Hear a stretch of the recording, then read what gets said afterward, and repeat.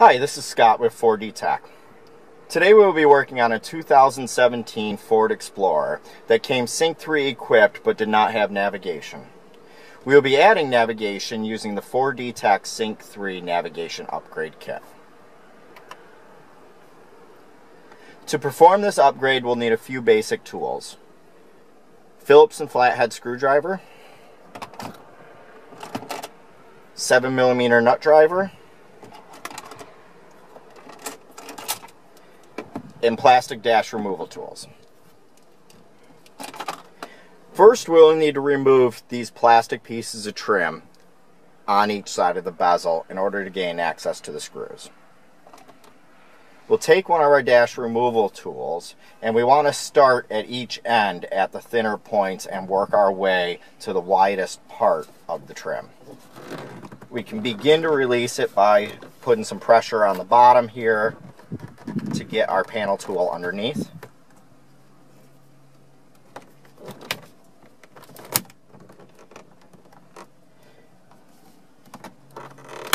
And once you have the clips begin to release, you can work your way up.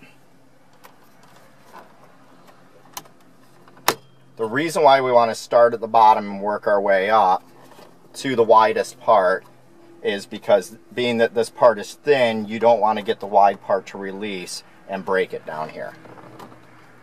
Once we made it to that point, now we will release the top clips.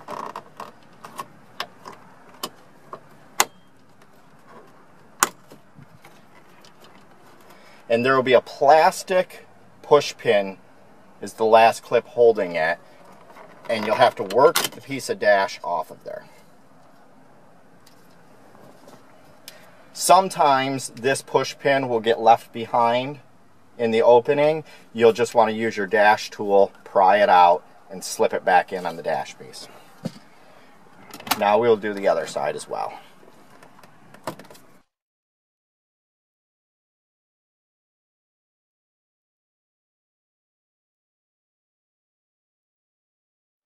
Once you got that bottom clip released, same thing, you'll work your way up.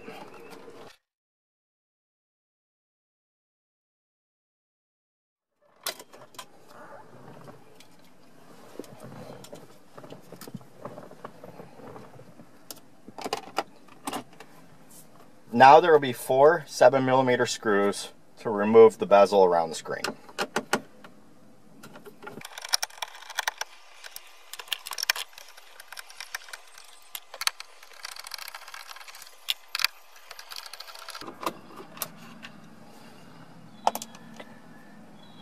Now that those 4 screws are out, we just need to pull the whole plastic bezel forward. Putting our fingers underneath the side here. And then it's clipped in at the top as well. Once it's released, we'll swing it around. There will be one gray connector right here. The tab is on the back side of it near the edge, and you'll push in the tab right there and unplug the connector. Remember any connectors that you've unplugged so you can reconnect them during the reassembly process. We'll put our dash panel out of the way, and then now there are 4 7mm screws to be removed to get the screen out.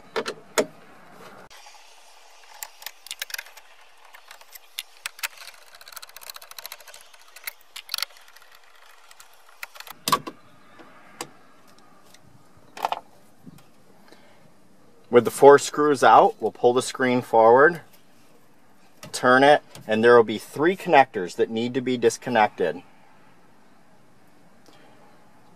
First, we'll start with the GPS antenna connector.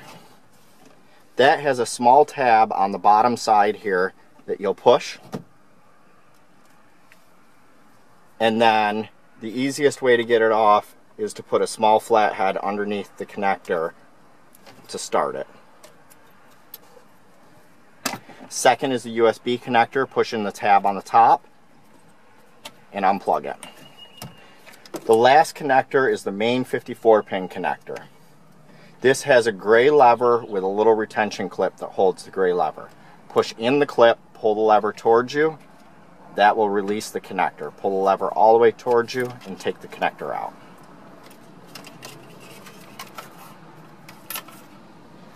To perform the upgrade, we need to replace the APIM on the back of the screen with the navigation equipped one from 4D Tech. The best way to replace this APIM is to use the foam out of your packaging on a flat surface and set it down to perform that function. For the sake of this video,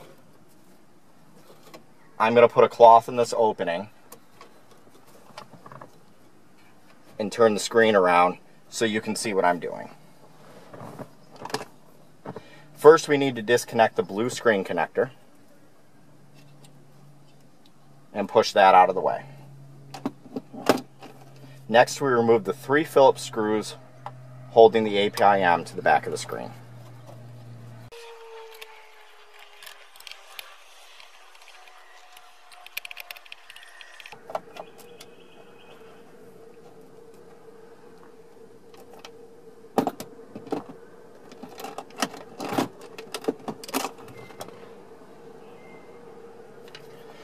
With the APIM off, we'll replace it with the APIM from 4D Tech that's navigation equipped. You'll align it with the screw holes the same way as the other one came off and replace the 3 Phillips screws.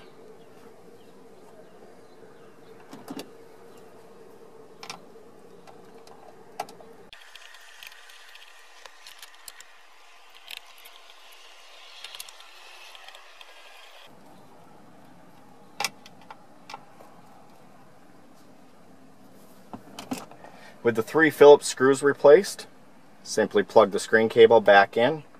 You want to make sure it fully clips in. Now we just need to put the screen back in and the vehicle back together, reverse of how we took it apart. First, we'll take this main connector. That is the most crucial. We want to make sure that it's fully seated in the back of the APIM, or else you'll have connection issues and the unit may not function properly. You'll take that connector, push it in, and push it till the gray lever starts to move on its own, and then swing the gray lever the rest of the way into the lock position. You'll see that this tab will be up against the connector in the back of the APIM to let you know it's fully seated. We'll reconnect the USB cable to the black connector on the back of the brain. The light gray connector is unused. Then we'll take our GPS antenna, clip facing down, and reconnect that to the antenna connection.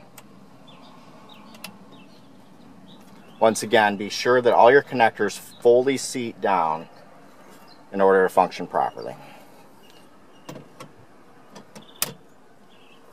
With the screen back in place, we'll replace the 4 screws that we took out earlier.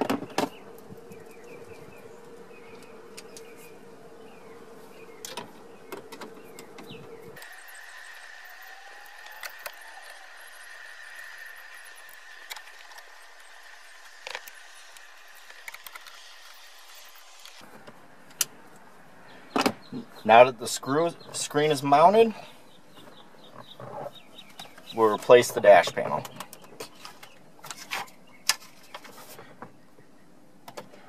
We'll want to make sure we reconnect the connector that we unplugged earlier. So with the tab facing that way, plug it back into the gray connector till it clicks. There's a small opening here where the connector sits. You want to make sure the wire slides back in that opening so it doesn't get stuck behind the dash panel and get wedged. Now we realign the dash panel and just snap it all back on. With it snapped back on, we'll replace the 4 screws we took out earlier.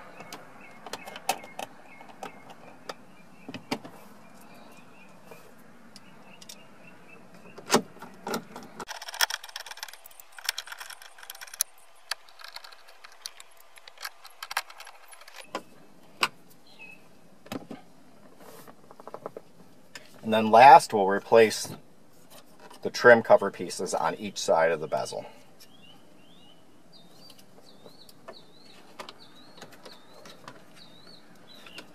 Make sure to realign the clips.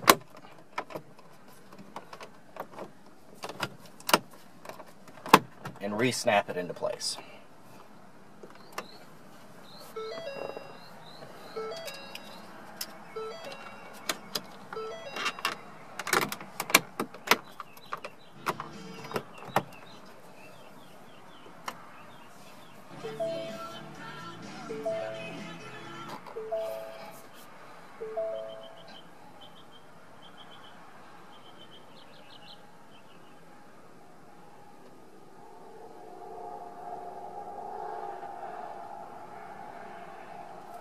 You'll see that we now have the navigation icon on the screen and maps as well.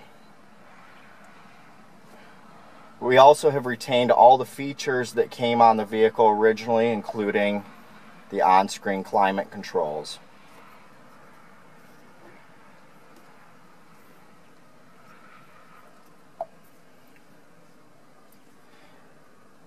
Thank you for checking out our video. This has been the 4D Tech Sync 3 navigation upgrade on the 2017 Explorer.